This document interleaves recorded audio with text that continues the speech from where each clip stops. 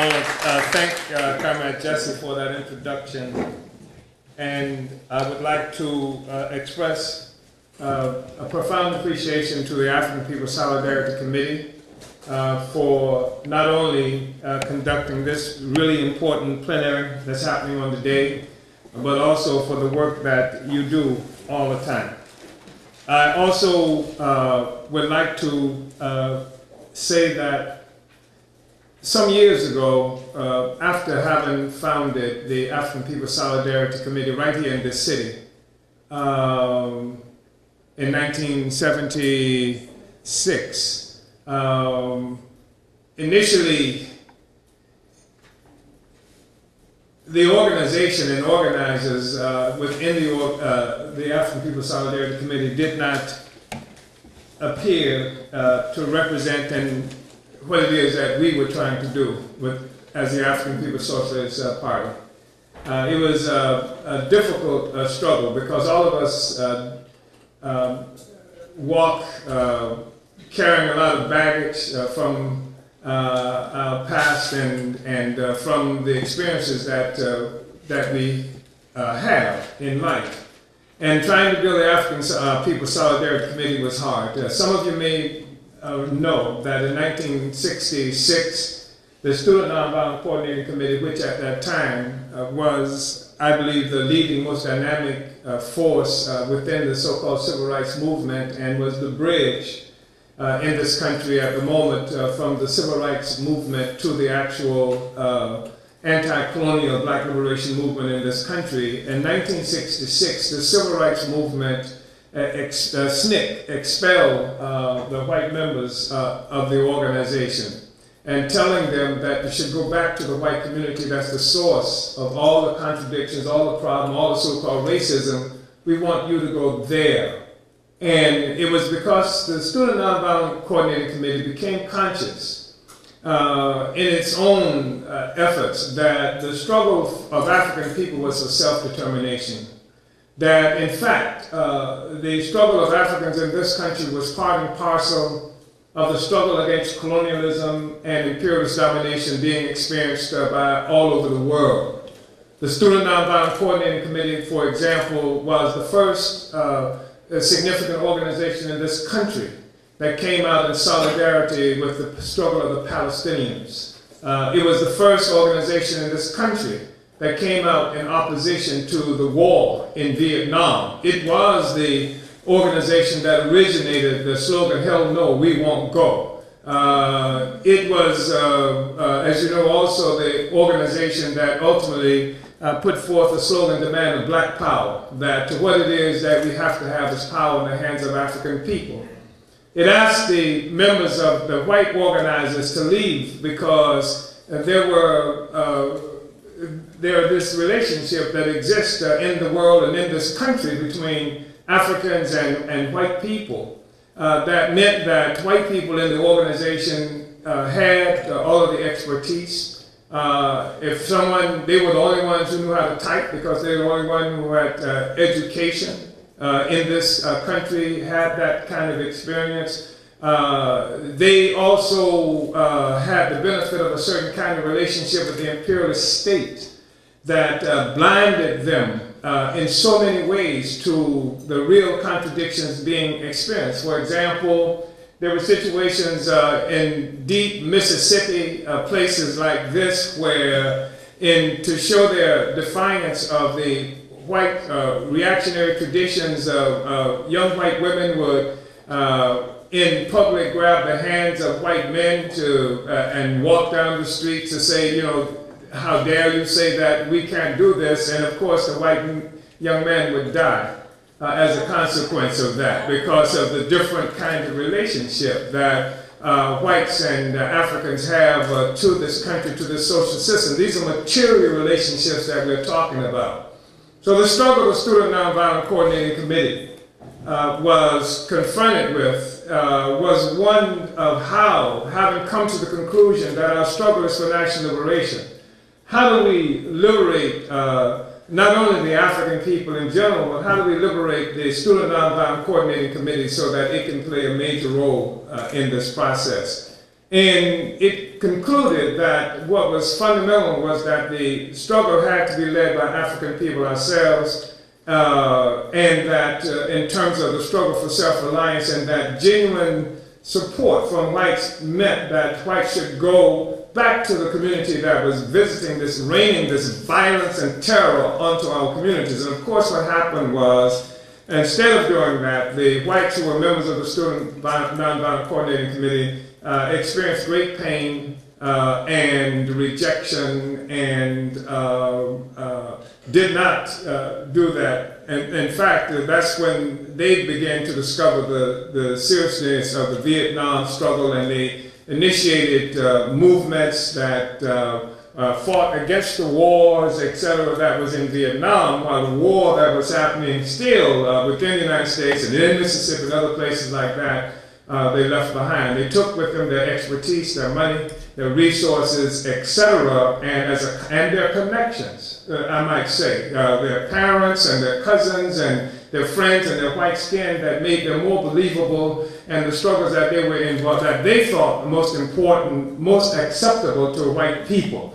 And so it diverted a lot of resources and attention away from the struggle for national liberation, as much as we supported, and we did support the struggle of the Vietnamese people. In fact, at some time later, the Vietnamese were able to say that one of the great inspirations that they had in terms of tactics involved against the U.S. in Vietnam was what they learned from the African Revolution fighting against the imperialists right here in this country. And anybody with any eyes to see recognized that what made it difficult for the United States to stay in Vietnam and kill people in Da Nang was because they had to fight in Detroit and throughout the United States against the Black Revolution in this country. But that was a difficult thing for the whites who were friends of the African Revolution at that juncture to understand in terms when the Student Nonviolent Coordinating Committee asked them to do that. And they didn't. And so, and again, it represented a certain relationship that is a material relationship that exists in this country and in the world between white people and the rest of the world, which is part of what makes what we've been experiencing with the African People's Solidarity Committee so significant.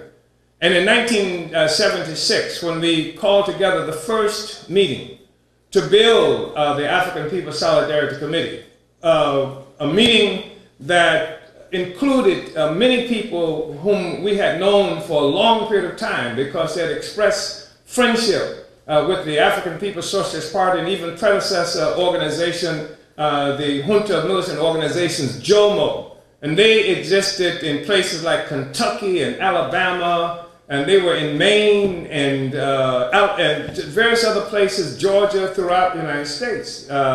And they came and participated right here in this city in building the African People's Solidarity Committee. And we had at least a weekend-long conference where we had a lot of discussion, laid out a lot of plans. But by the time after the conference was over, most of the people got back to their homes. I started getting phone calls right away from people who had changed their minds, that they didn't really think that this is what they wanted to do. And that was understandable because what seemed to be solidarity up to now, up to that point, was things like we saw with the so-called Native American Solidarity Movement, and to some extent what we saw with the Puerto Rican Solidarity Movement, things like that, where the Native American Solidarity Movement thought they were doing solidarity because they were learning how, and this was a literal statement that that I got, you know, from people doing that work. They were learning how to weave Indian baskets, and somehow this was a statement of solidarity, etc. So it was really difficult what we were trying to do with the question of solidarity. We had seen in the 1960s North Americans or white people who said they were in solidarity with the struggle of oppressed people. We had seen them express solidarity with people in Vietnam, and we had seen them declare that they were solidarity with African people who were in Southwest Africa, now called Namibia. They were actually buying printing presses and sending them to Namibia. And they were doing this in some instances from Oakland, California, where the Black Panther Party was headquartered. And I actually visited them. I walked to them, I went into their office and said, look, we engaged in a critically significant struggle. The Federal Bureau of Investigation has declared that this struggle, as expressed to the Black Panther Party, represents the greatest internal threat to the security of the United States since the Civil War. You've got to support us. If you can give a printing press and put it together to send it to Namibia, you can do something similar to support a revolution, a black revolution right here in this country. And they couldn't see that. They couldn't do that. They wouldn't do that. They didn't support us at all. And so there was a kind of, there was a culture that was already here. That was informed by the material relationships that we have with each other, to such an extent that many in the Black liberation movement at the time had counted white people completely out of it.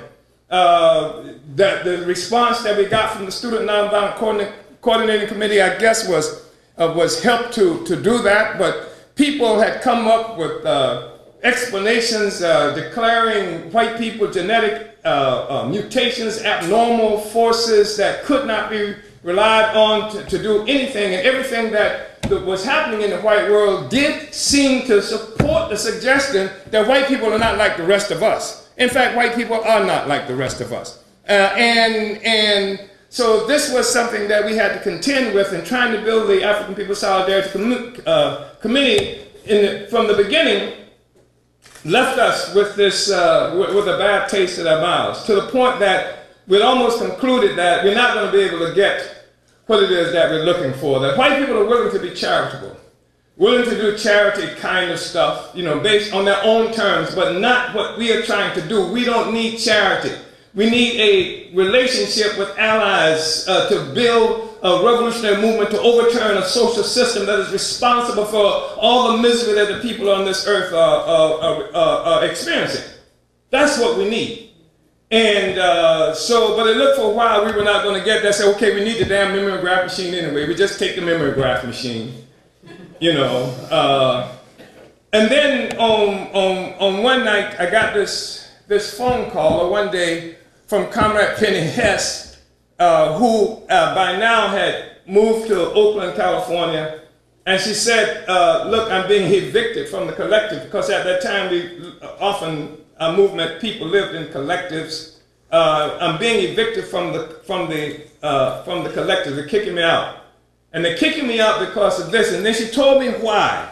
And then what she told me allowed me for the first time since the inception of the African People's Solidarity Committee to hear coming from the mouth of somebody in that movement, in that committee, an understanding, a genuine understanding of what the hell it was that we were trying to do. And when we got that, then we said, don't worry about it, and we engaged the committee into a certain kind of struggle that helped to rescue the African People's Solidarity Committee from the fate that we've seen much of what called itself the white left.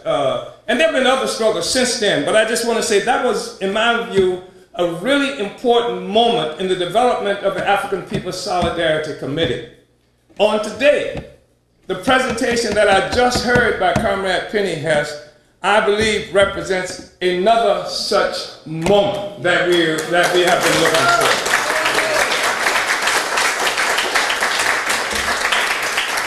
Because for a very long time, the Solidarity Committee has been capable of talking about the immorality, trying to define the morality of the North American population, white people, European, trying to reshape that definition and speaking to white people on the terms of morality, often talking about righting an historical wrong, saying to the white community, we don't want to carry this horrible burden that's been on our backs in terms from the emergence of the so-called white population, from the emergence of what I heard a comrade refer to as the political class that we call white people. We don't want to carry that burden with us. We want turn the page on that kind of relationship. That's something that APSC has always been able to do and always talked about.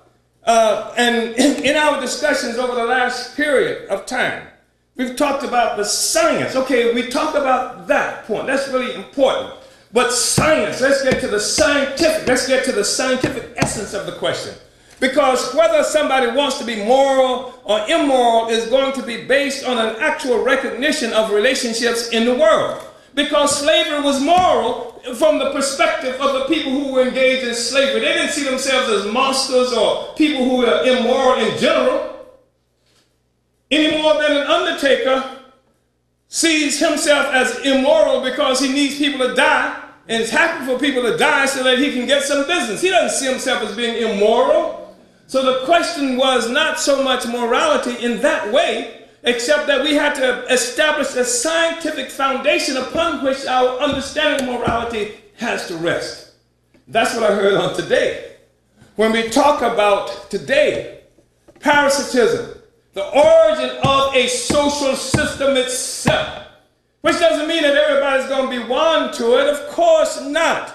Because there are a lot of people who want transformation, who want change, that won't make them uncomfortable. And you're talking about, the fact is, you know it's true, when we live in a world where most of the people live off less than $10 a day, where 80% of the people on the planet Earth live off less than $10 a day. The European nation, white people, white consciousness, white culture came into being as a part of the process of creating that reality, and it rests upon that reality, and its sense of morality, good and bad, is based on what the stability of that particular reality. It is.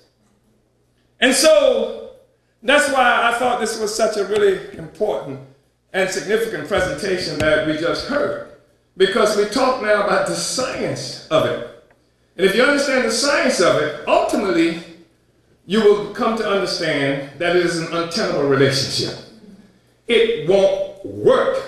There are not enough drones in the world to keep it secure. And yes, the attack on the earth didn't just begin, and I want people to be clear about this. The attack on the earth didn't just begin. You can only assume the attack on the earth and the environment just began if you abstract human beings from nature. But at the moment you recognize that human beings are a part of nature, then you understand that again, that the inception, the creation of the white man was the beginning of the attack on the earth itself. That's what was stated in this, when I say the white man. Because the white man has not always existed any more than Europe has always existed. They all both came into existence as a consequence of slavery and colonialism, of what Karl Marx referred to as the primitive accumulation of capital, but what we recognize as simply a parasitic attachment on the body of humanity by Europe that represents itself as capitalism in the world today. Anyway. So I wanted to really express my appreciation for what I think is just a magnificent presentation that Comrade Penny Hess made here a moment ago. What a profoundly important presentation and an important moment in history, because something is happening in the world today, and I think we're going to say a few things about this that makes a certain understanding inevitable, that makes it necessary for all of us to have to confront a reality different from what it is that we've assumed for the last 500 or 600 years. Something is happening. So in this conference on today, the African People Solidarity Committee, which is an organization of the African People's Socialist Party, which itself is an organization that is more than 40 years old, and that's something that is astounding given the history of repression and terror of the United States against organizations that have struggled to overturn this oppression that we experience as a people. Most of us, in terms of recognizing and understanding something about the history of struggle in this country, relate a lot to the existence of the Black Panther Party, but most of us are not familiar that as incredible as that existence was. The Black Panther Party, its revolutionary existence was only about 3 years because this government destroyed it. And in fact, the guy, I think his name was John Mitchell, who at one juncture was the Attorney General of the United States, had declared that by the end of the year, the Black Panther Party, I think he said by the end of 1969, the Black Panther Party would be destroyed. He didn't say that they were going to commit crimes. He didn't say that because they are this and that. He said they would be destroyed. And of course, on December 4th, 1969, we remember that Fred Hampton was murdered in his sleep by the police department of Chicago with the aid and assistance of the United States government in the form of the FBI.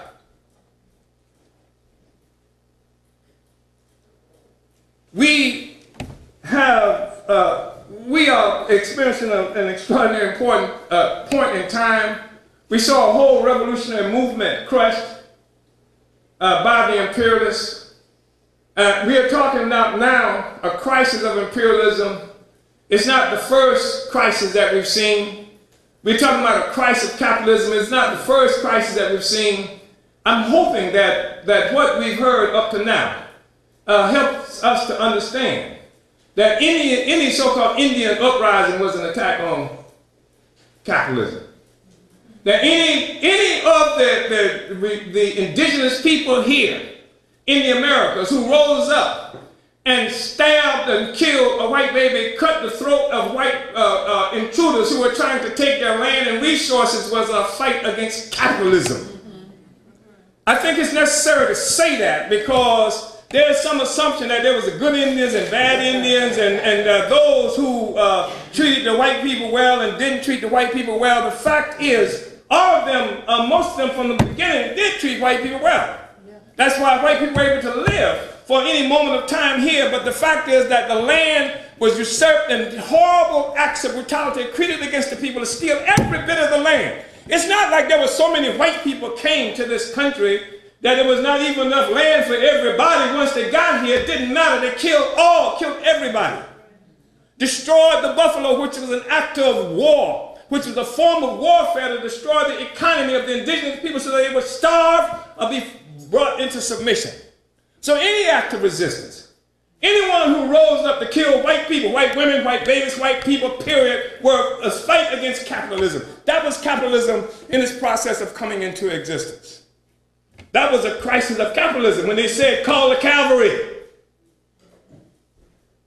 Any act of Nat Turner, when he said, strike at night and spare no one.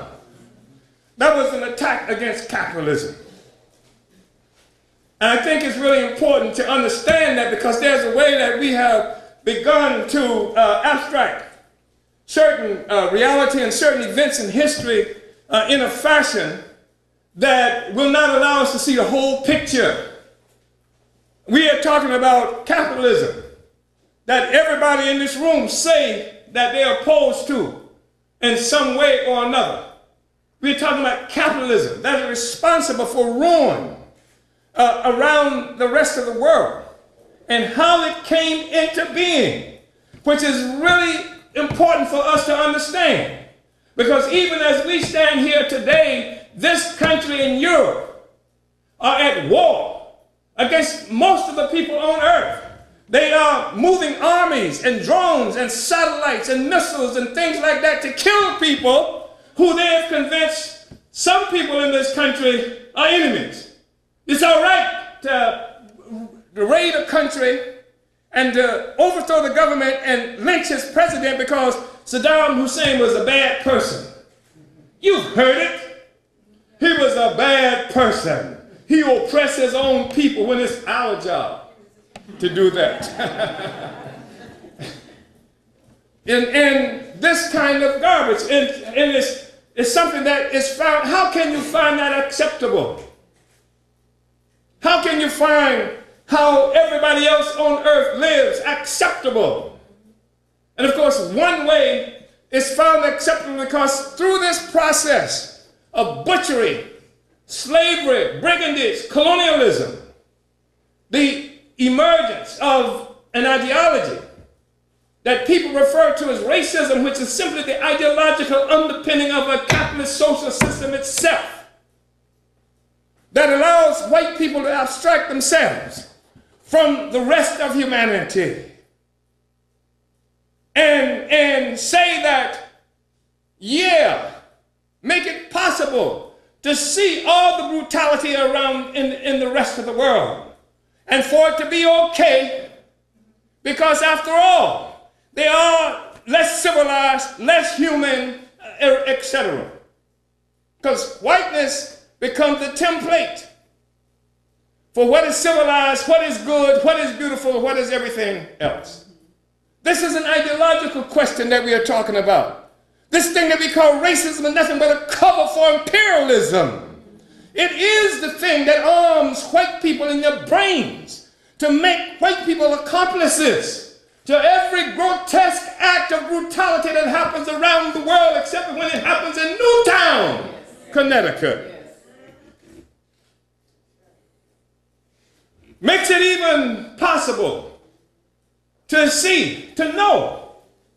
We talked about maybe 2 billion people almost over a 200-year period of time who were killed, murdered, butchered in India. Civilized, genteel, tea-sipping. England did that. Right?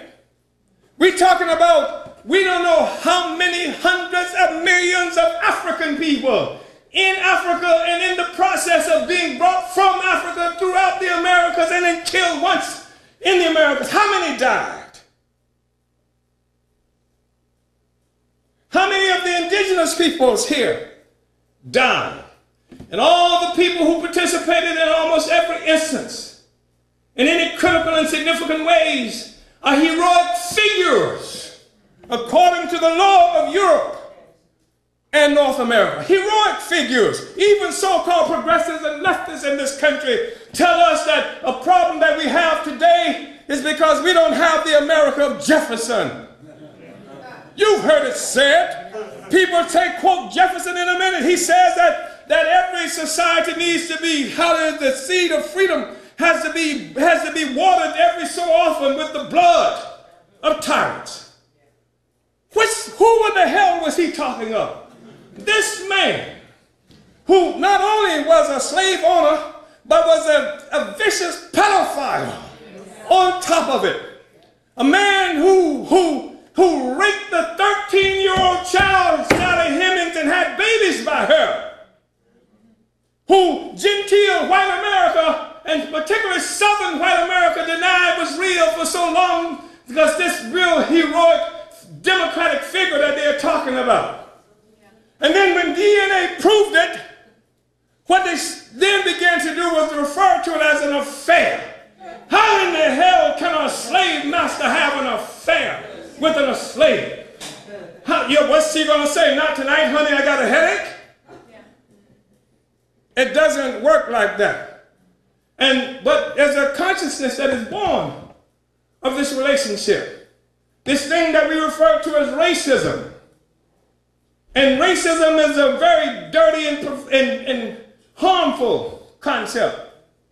Because once you're struggling against racism, as it's characterized, the only thing you're doing is talking about finding a way to be accepted in a social system based on murder and terror of the rest of the peoples of the world. You've united with a concept, race, which itself was born through the consequence of slavery and colonialism. Was no such thing as race. Colonialism, and let me tell you this, I am un-American. Don't want to leave that unclear in anybody's mind. I am un-American. I am on everything, I'm against everything America stands for and has ever stood for.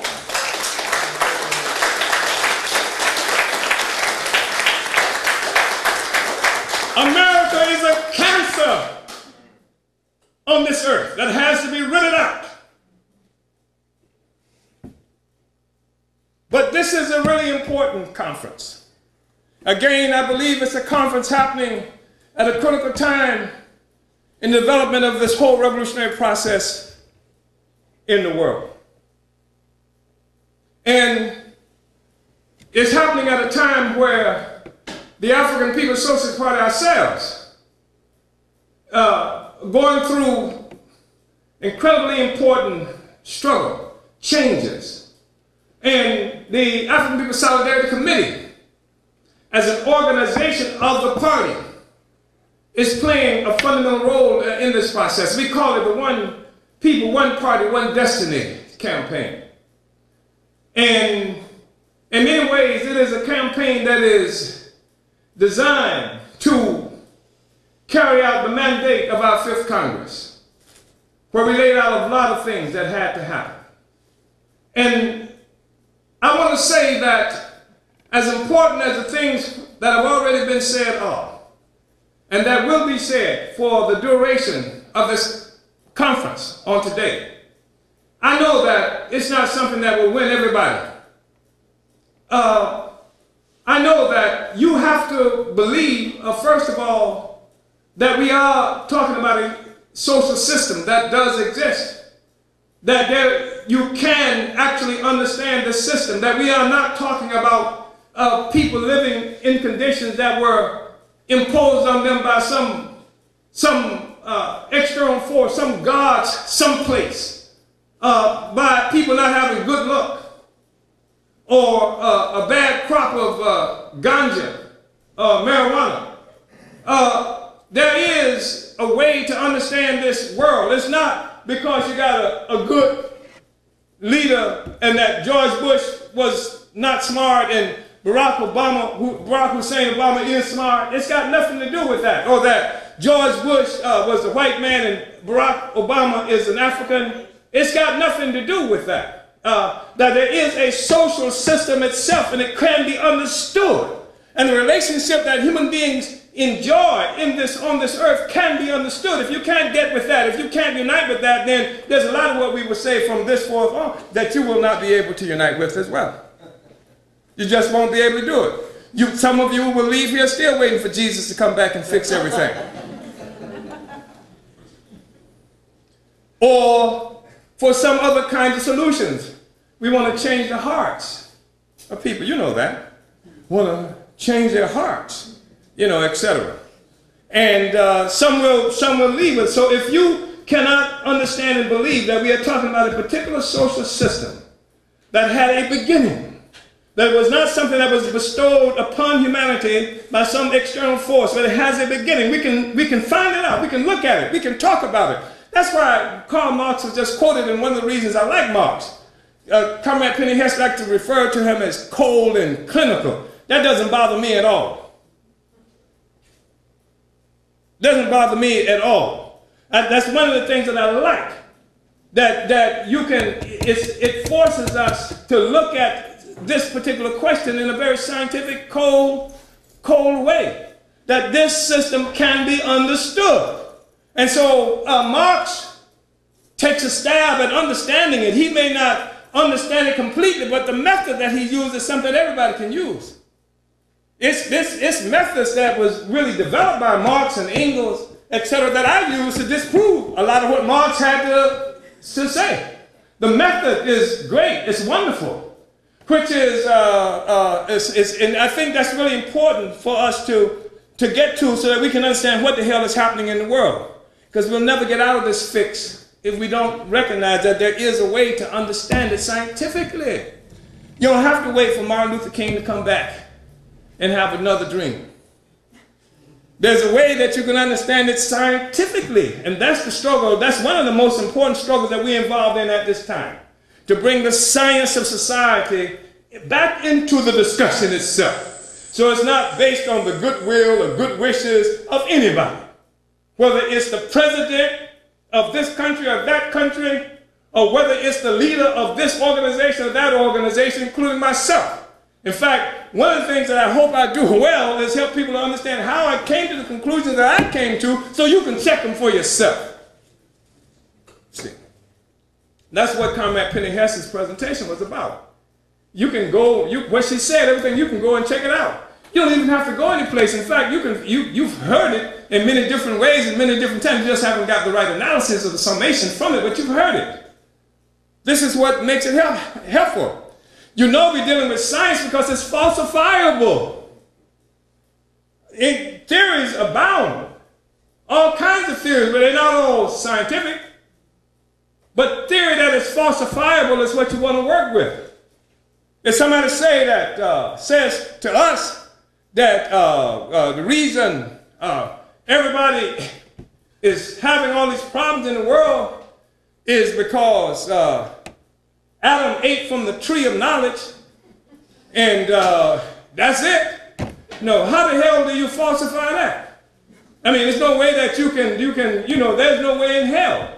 Maybe if you can find where Adam was buried, some remains, do some kind of DNA stuff and see if there's anything of a tree of knowledge in the DNA. Maybe you can find out something, but it's not something that you can find out. But here's what we said.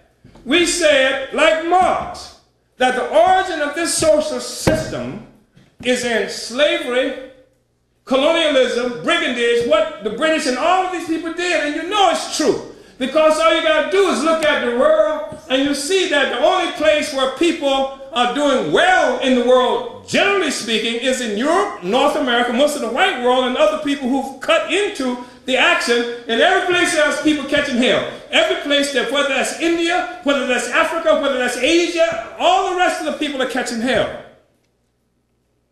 It's falsifiable. Did the stuff that she just talked about, did it actually happen? Did Adam actually eat the apple? Hell, I don't even know if there was an Adam. See? So that's what makes it profoundly important. And the question that we are grappling with now is whether we find the situation we're living with so unsatisfactory that we want to really do something to uproot it, to get rid of the damn system, or are we just trying to find a way, as what Comrade Hess was talking about earlier, to make it easier to live in this system. We can fight against racism. Well, hell, if all the white people in the country and in the world woke up tomorrow and say again how much they love me, and that doesn't do anything to actually change the damn conditions that I'm living in, I'm not sure that I need the love. Like Tina Turner said, what's love got to do with it? If all the white people in the world said, okay, when Negroes go to the bank tomorrow, you're going to have a pretty decent bank account, you're going to have nice housing and etc., and then still say that I'm to be a part of a social system that's bleeding Haiti, that's bleeding Africa, that's murdering people in Afghanistan, Iraq, etc., that's supposed to be something that's acceptable to me? And will the system do anything it can to buy off portions of a population in order to unite them as a part of a process of making war against the rest of the world? Hell yes, it will. In fact, the European nation itself, the white man, if you will, was consolidated as a part of a process to separate white people from the rest of the people who had to be oppressed and to win the unity in the process of doing that. What do you think all of a sudden? You think that Barack Obama and imperialism loves homosexuals now? They say you can have same-sex marriage? No, part of it is a process of unionization for against the rest of the world. So these are internal contradictions. Solve these contradictions exist among white people so that white people are more capable of fighting against the niggers and the chinks and the rest of the people around the world. That's what it's about. It's a social system defending itself, uniting in order to do that. Of course it is. So we've organized One People, One Party, One Destiny campaign because this is the critical historical moment that we're looking at. We've seen resistance to capitalism since its inception. Believe it or not, the vast majority of the people in the world do not have the same opinion about capitalism, imperialism, Europeans and white people than white people, capitalists, imperialists have of yourselves. Most of us don't have the same opinion. Most of us did not volunteer to make Europe and North America and white people rich at our expense. The 2 billion so-called Indians did not commit suicide. They were murdered. The Africa itself that is now carved up into untenable entities was not done voluntarily. You can't find an instance where the Africans got together and say, hey, let's carve this up and create Ghana, and this up and create Sudan. Let's send a whole lot of the people out to slave in Haiti and all these other places. And then let's forget that we send them out there and actually believe that there's such a thing as an African American or Negro American or Jamaican or some other nonsense like that. Now that wasn't done by the rest of us. What's happening is the rest of the world, since it's begun, has been in the process of trying to rectify this relationship we have with the capitalism, with imperialism. There's never been a moment when we haven't been fighting against it. Every uprising by the so-called restless natives has been an attack on this arrangement, this relationship that we have. Every reality, every community around the world lives and experiences imperialism in some way or another. The hatred of women is something that Europe brought with it when it came to Africa, when it came to the Americas, the rest of it. This is not some black thing, and no matter how many bitches you hear on a rap video, it is not something that we brought from Africa with us. It was something that was imposed on us by a social system that does not have the ability to recognize women or any other people as quality entities on this earth. It's a social system. It may make some white people feel good to think that some rapper who just made his first money as a consequence of being able to sing and dance, which is what we do for white people, or have done for the longest period of time, just came out of the housing projects, which is nothing but another kind of concentration camp. This becomes the spokesperson for the African community. This becomes the poster child for the oppression of women. Please. But nobody in this room believes in a nonsense like that. But this campaign, because it's a critical moment in history, everybody knows that.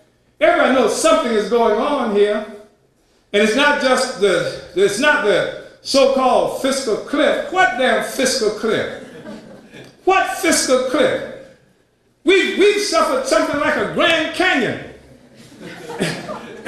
We're in the bottom of it. It's been there for the longest period of time. They're talking about a fiscal cliff. When did the fiscal cliff get here? We live in a country in the talks about America where Africans have 22% less income, and white people have 22 times rather more assets than Africans. When did the cliff get here?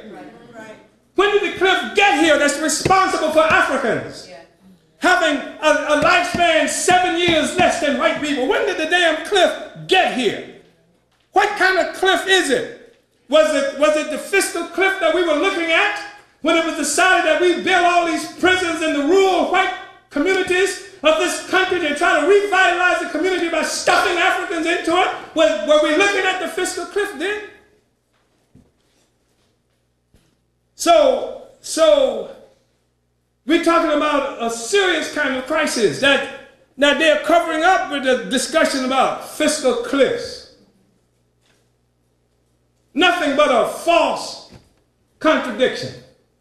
Nothing but an artificial contradiction of a social system based on a parasitic relationship to the rest of the world not being able to satisfy the aspirations and interests of the people who it usually takes care of. Somebody says that the problem is financial capital. I heard that. The problem they have is financial capital because capitalism is developed to this and that. Well, hell yeah, the financial capitalists are bad guys. But hell, before there was anything called financial capitalism, the rest of us were catching hell from America. I'm not going to be a party to any attempt in the year 2013 to describe the reality that the vast majority of the people of the world are experiencing based on the experiences and needs and requirements of Europe, white people, and America. It doesn't work that way. What is happening, though, is that resistance is becoming generalized throughout the whole world. That's why disturbance, upheaval, everywhere in the world. The vast majority of this disturbance and upheaval is a consequence of an offensive against capitalism as imperialism as we know it. The vast majority. Some of this upheaval is a consequence of the imperialists themselves creating upheaval in order to try to undermine the consequences of the upheaval of the mass of the people. It's an instance of I understand, a technique they use in fighting forest fires where you start fire to keep a fire from reaching its consequences. You understand? That's what it is that we're looking at. So we say that something really fundamental is happening here. We've seen resistance in this country. We've seen it in the world. We've seen people since the inception, again, fighting against this system. But now something different is happening. It's generalized. It's everywhere. And not only that, we see that the major entity, the fundamental linchpin of the whole rotten social system itself is experiencing severe crisis. You know it's experiencing crisis. The selection of Barack Hussein Obama is evidence of crisis. What in the hell has happened in America, comrades? What in the hell has happened in this country, comrades? Comrades, what in the hell has happened in America that would let you assume that there's been such a fundamental social change that they will put a goddamn Negro in the President of the United States of America? What in the hell has happened? How in the hell and this is some liberals love this because liberals can say, well, I support black people because I voted for Barack Hussein Obama. Wow, done my job. Isn't that something? Has there been some transformation? Did I wake up? What hell? Something happened when I went to sleep last night that changed the conditions of Africans in this country around the world? Hell no. And you know it. In fact, since his election, you see more outrageous attacks on African people because his ass is there. And we are saying that his selection by white power is a consequence, a statement of the severity of the crisis.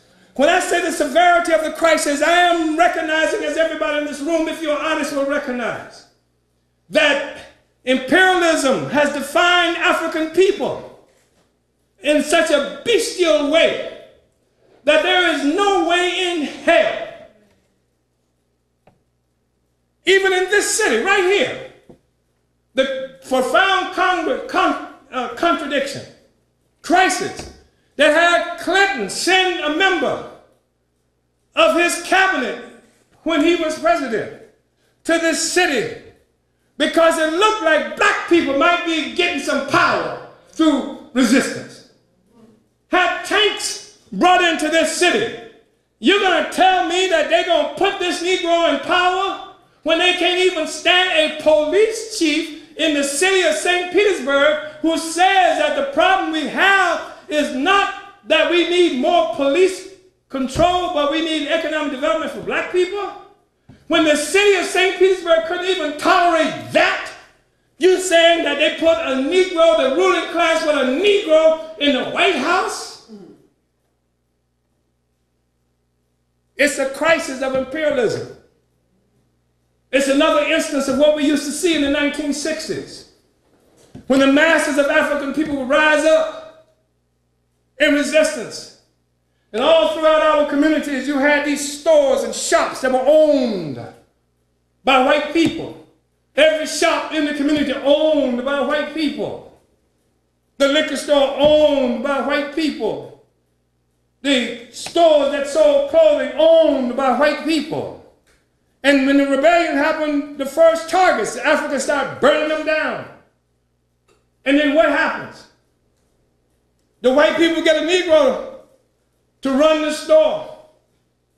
And then they print on the window, soul brother, on the window. They keep the Africans from burning it down. That's all they've done in Washington, D.C. They put a Negro to run the business and wrote on the building, soul brother. But I'm telling you, they can't stop this resistance with that Negro.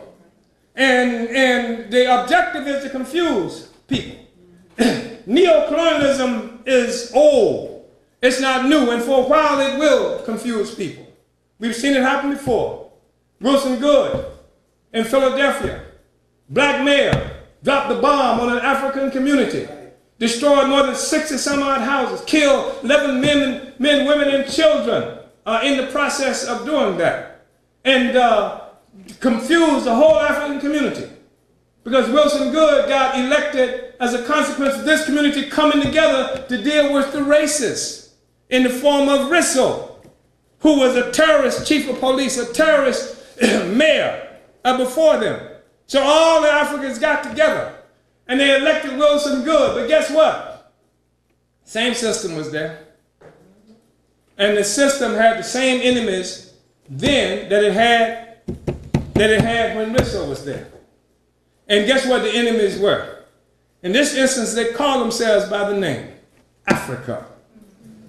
And it's the Move family Africa that got bombed by Wilson Good. And so it's the same system. It doesn't matter. It's the same rotten, foul social system.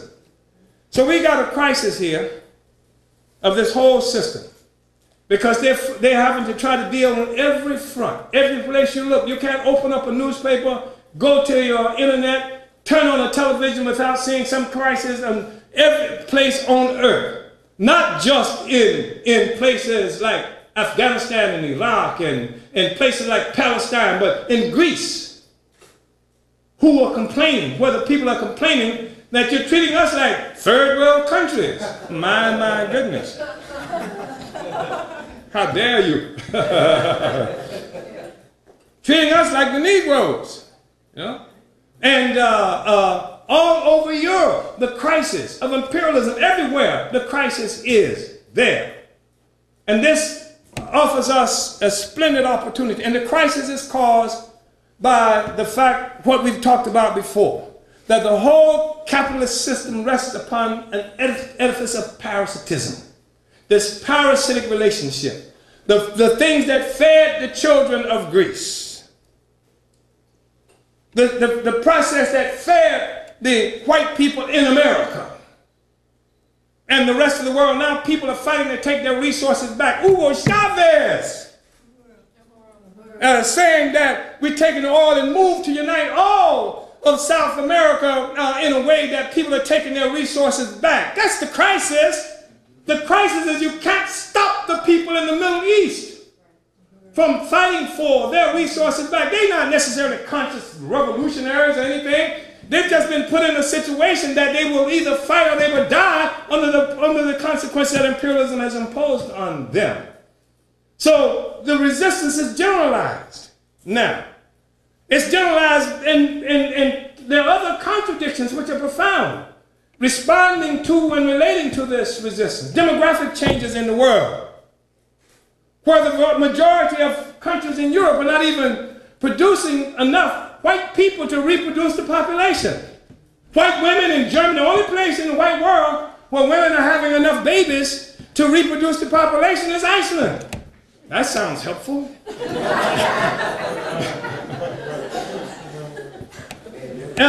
This is leading to a frantic kind of contradictions. They're talking about the immigration question throughout Europe. Europe is really in a bad place. That's why some people are now referring to it as Eurabia, because they're not producing enough people to be part of the workforce. So they're bringing the workforce from Arab countries and other places, but when they come as Arabs and they come as Muslims. They do not come as French,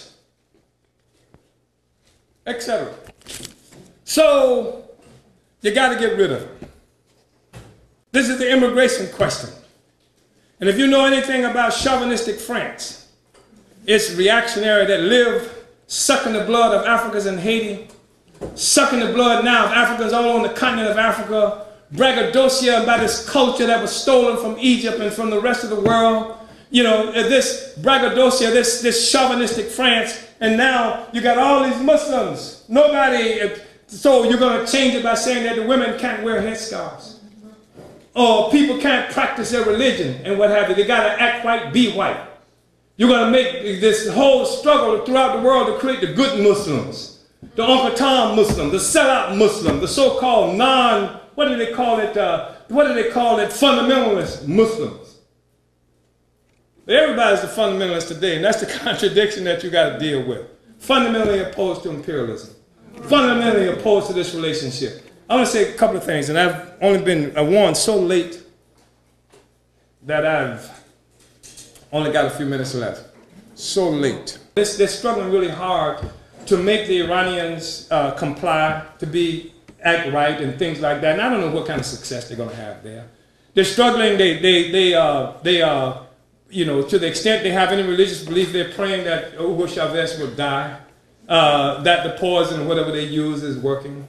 You know, they're you know, doing that kind of thing. But there's an objective reality that's happening that shakes up imperialism as we know it. Part of what's shaking up imperialism as we know it also is the growth and influence of China, which is a hungry capitalism. It's a hungry imperialism. It's rapacious. It's all over Africa. It's challenging U.S. hegemony in the Pacific, Asian Pacific Basin region, etc. It's responsible for deploying all kinds of troops in Australia and doing all kinds of stuff in that area, creating new coalitions for the imperialists to try to maintain that situation. All of that is happening. Imperialism as we know it will not survive this. It doesn't mean that it's going to lead to like the revolutionary consequences that we're looking for. We've seen in the past struggles for national liberation that have occurred all over the world. You look all over Africa, you see the consequence of national liberation so-called struggles. But that's just part of the struggle that we're involved in, which is what makes the African People's Socialist Party and all of its component parts, including the African People's Solidarity Committee, so important. Because the objective has to be more than simply winning independence. The question is, beyond that, what kind of society are we going to have? Are we going to have a society based on equality and real justice, which means an attack on the social system itself, on the nature, on capitalism, which was born out of imperialism and not the other way around? Which is really important for us to understand, because it was imperialism that gave birth to white people, white power, Europe, and capitalism. It was what they did to India, Africa, what they did to the Americas and the rest of it that created. That was imperialism that created capitalism, which is really important for us to understand. And so that's one of the reasons what we do is so important.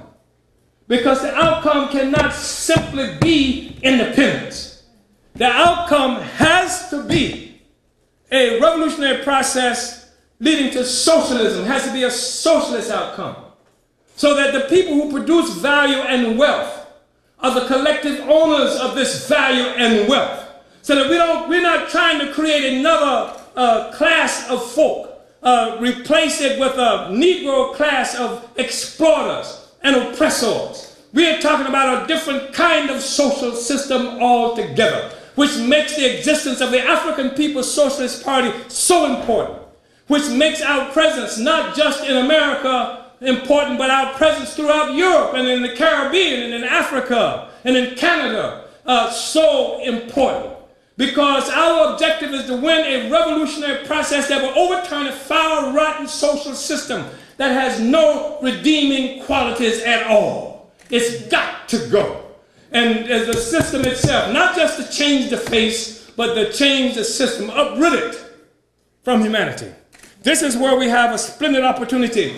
This is what is so fundamentally different also about the discussion that we're having today, because the mass of people on earth are now participating in driving events, defining reality in a way that white people and everybody else in some way or another will have to deal with it and have to recognize it.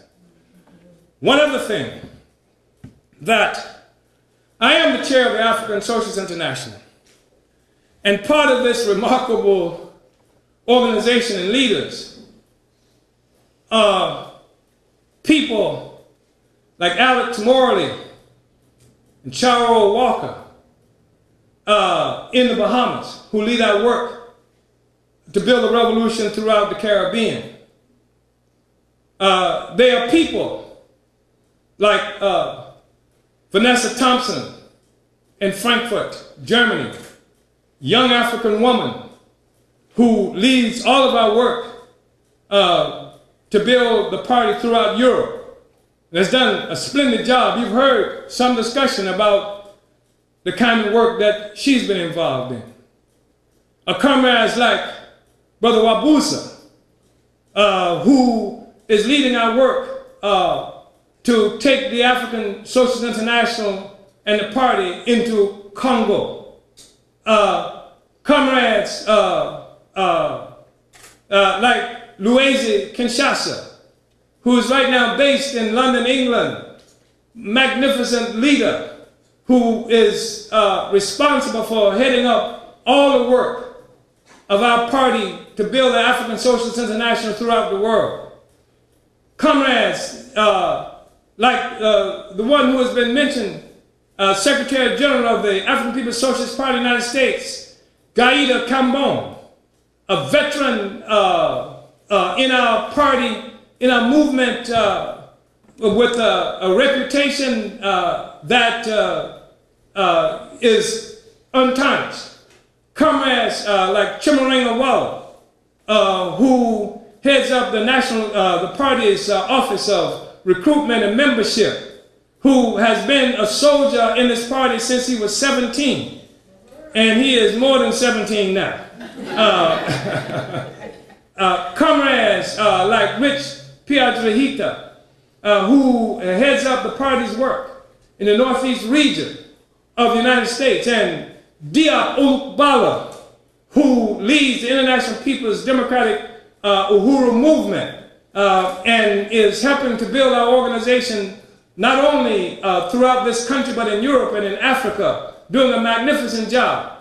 Comrades like Ona Zane Yeshitela, who has actually set a new standard for how our work is to be conducted, and has created an incredible office dealing with economic development and finance. These are like the magnificent leaders of our party. And I want you to know that some of them have been mentioned. We work not only here in this city and in this country, but throughout the world. This is part of what makes the African People's Socialist Party so significant, because we are an international organization, because we are everywhere. This is the thing that finally gives the African Revolution uniform understanding of the reality that we face in the world, and tactics and strategy that can be generalized everywhere.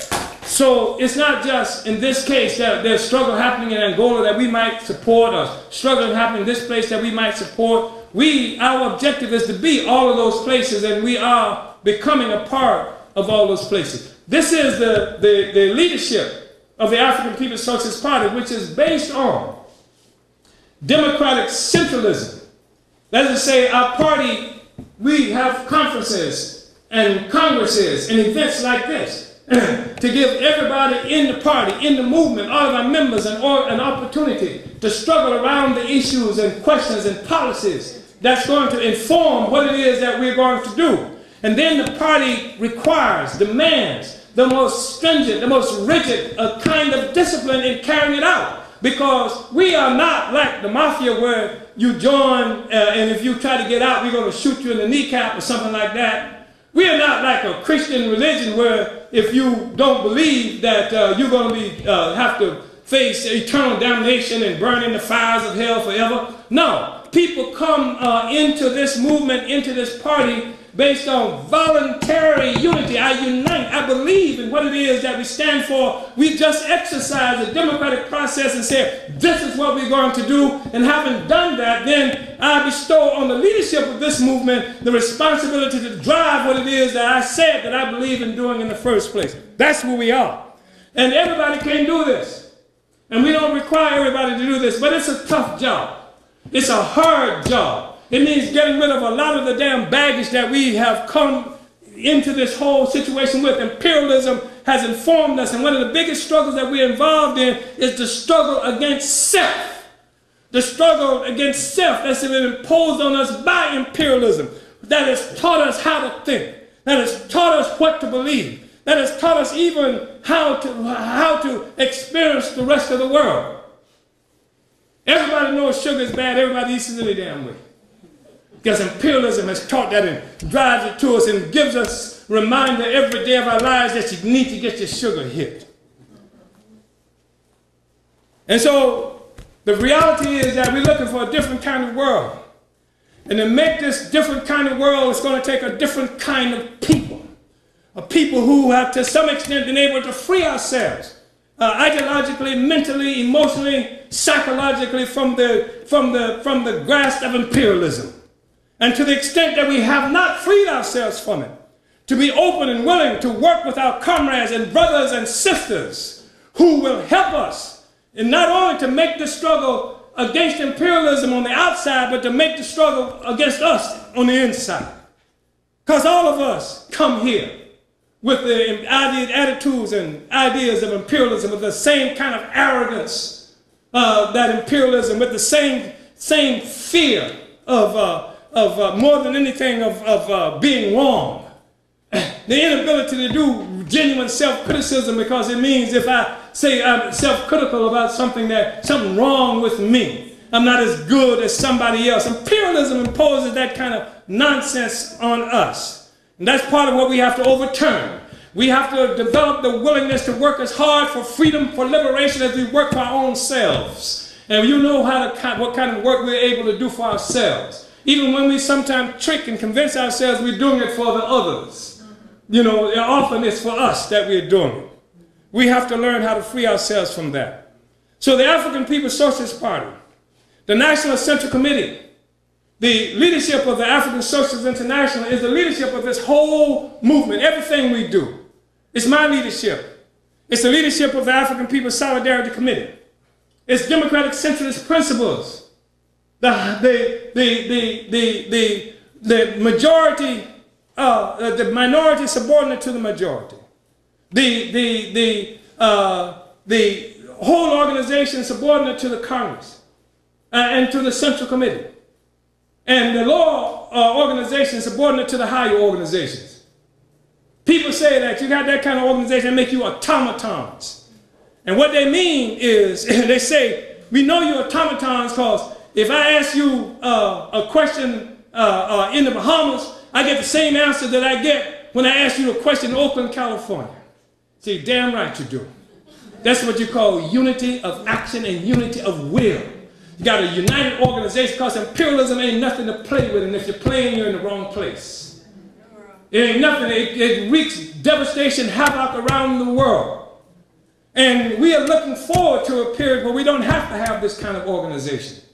We're looking forward to a period where we can, like some unthinking people, be able, or even the wealthy, be able to walk out and what a wonderful and beautiful day and experience the beautiful day on its own terms. We're looking forward for that. But when we walk out here in the paradise, I've heard white people refer to St. Petersburg, this is paradise. When we walk out here to the paradise of St. Petersburg, we are people conscious of the fact that imperialism is slaughtering people not only around the world, but right here in this damn community on a regular basis. Everybody here should be offended to the max that we got prison system bursting at the seams with African people who will never know a future if imperialism is allowed to stand. That every damn African in the prison system needs to be cut loose and the prison system needs to be destroyed. It ain't even complicated. So, this is the leadership of the African People's Socialist Party, some of which I just mentioned. And it's a democratic centralist process that we're engaged in. And I mention this in part because we are employing the One People, One Party, One Destiny campaign, which means that we've temporarily begun to use an ad hoc structure to our party, our movement. Because I want all the work now to carry out the mandate that the Congress decided on at our 5th Congress. I want to use every resource that we've got in the party accessible to the party to make that happen. So that means that African People's Solidarity Committee and people who are who are Solidarity Movement, etc., they're working now in places that they've never worked in terms of the structures of the party itself. And in some ways you can say that it looks like we might have replicated the old SNCC thing once again. Remember, SNCC had to ask the white people to get out because we got a lot of talent and expertise in the Solidarity Movement. And it can lead to the same kind of consciousness. It can lead to the same kind of consciousness that the white people, because you come with a certain kind of expertise, can really misunderstand what the hell this relationship is all about. What the hell it is that we're trying to do. Don't mistake that. What is happening is that one of the things that makes the African People's Solidarity Committee, one of the things so important is that despite this objective material reality relationship that whites in Europe have to the rest of the world, you've been able to see a future and unite with it beyond your own selfish interests. And they are narrow and selfish if you're white. I don't care how much you like yourself and your mama and believe that, you should go to heaven when you die. What an extraordinary thing, what a courageous stance for you in the African People's Solidarity Committee.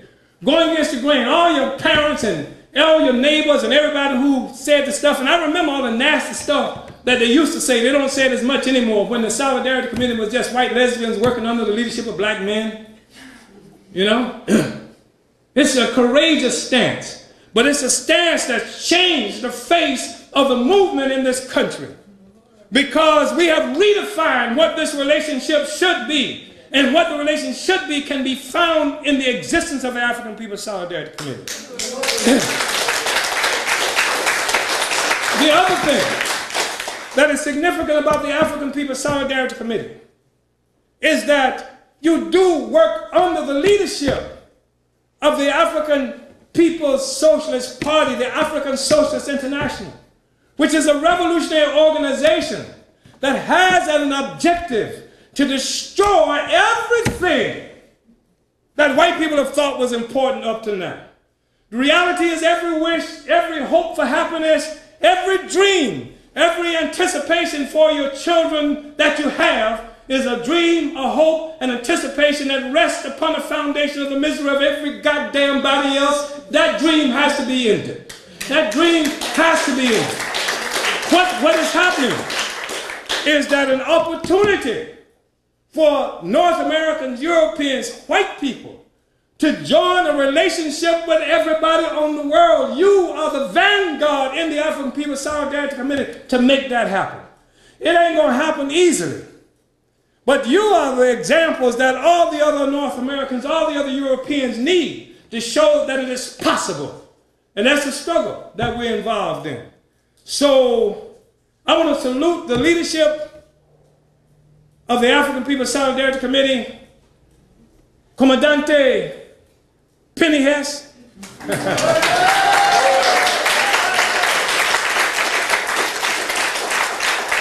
Central Committee and the Political Bureau of the African People's Solidarity Committee, all the soldiers and trailblazers associated with this organization, the Uhuru Solidarity Movement, the other solidarity forces, the volunteers, everybody who has united with this forward trajectory, recognizing that true progress in this world that we live in is being determined by the struggles of the oppressed peoples around the world to end this kind of relationship and build a new world.